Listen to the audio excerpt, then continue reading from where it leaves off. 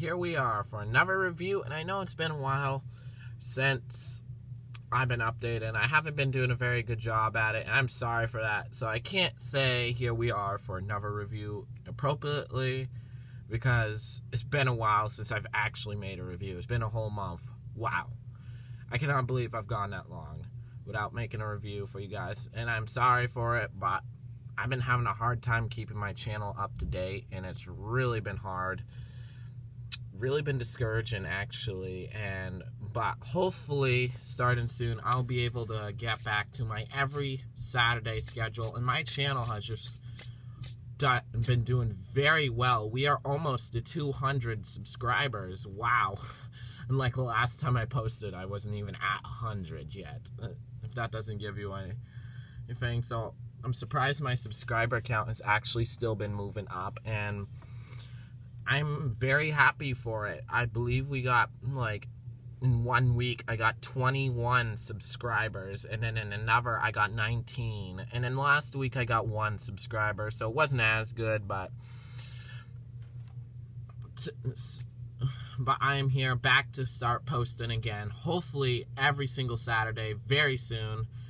And so we're back to the second black racer, my second black racer custom after Claude Scruggs. Today we are reviewing Todd Marcus, and yes, I did make this myself, where pretty much, like, as you saw with Claude, everywhere that was yellow is black now, and with Todd, everywhere that was red is now black now. So yeah, as you see, I made this from a China custom Todd. It wasn't an official release Todd.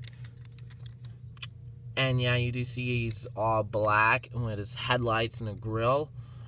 And the number 123, and you still see the turquoise is still there. No stall on the hood compared to what it used to be. And you see he has punchy wipeout eyelids now. And the blue wheels, yeah, you could really see that these are not official releases.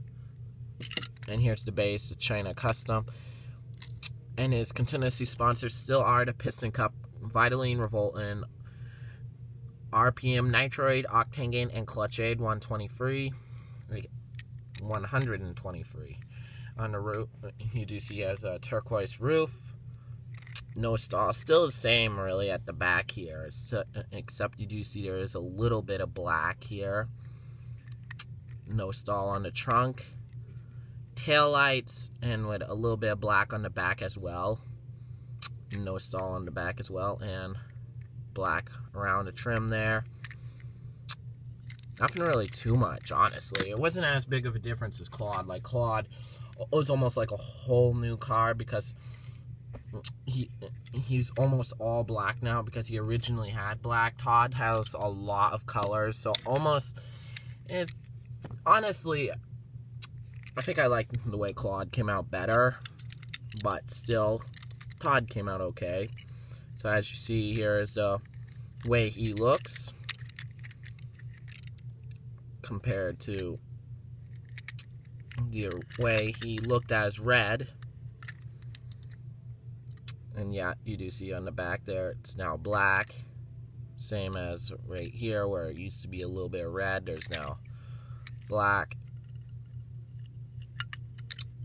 A pretty good custom, I don't want to brag.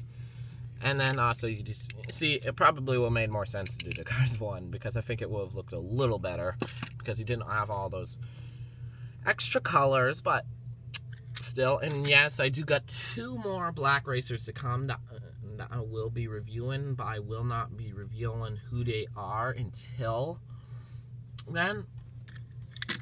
So yeah, I don't know what else to really cover up on them. I guess for laughs and giggles, we can compare them to Cars 1 Todd as well. Yeah, and for laughs as well, Jonas Carvers, who have honestly been another good-looking car for the series.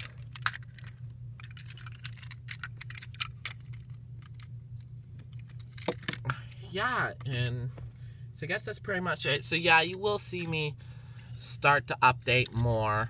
Don't worry about it. I ain't leaving. I'm just having a hard time keeping up to date. So yeah, thank you for joining me on this video. Which do you like better, the original Todd or the new Todd? Well, this Todd or Cars Free Todd or Black Todd Marcus. Or you can even throw in the Cars 1 if you like. And which Snow Stall Racer is officially your favorite? Put it in the comments right now. Well, if you want. So yeah, thank you for joining me on this review, and join me for another review of another car. Bye!